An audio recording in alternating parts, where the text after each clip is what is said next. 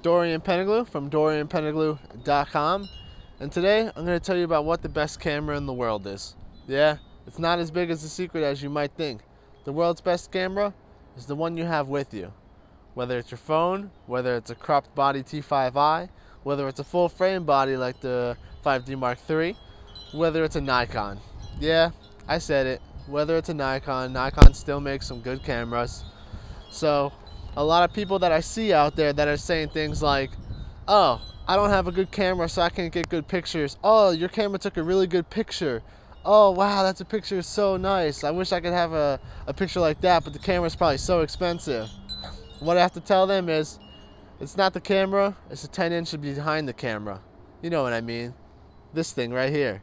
Whatever this thing sees, the camera could see it as well, because the camera doesn't have eyes of its own. It can't sit there and take a picture if it wanted to.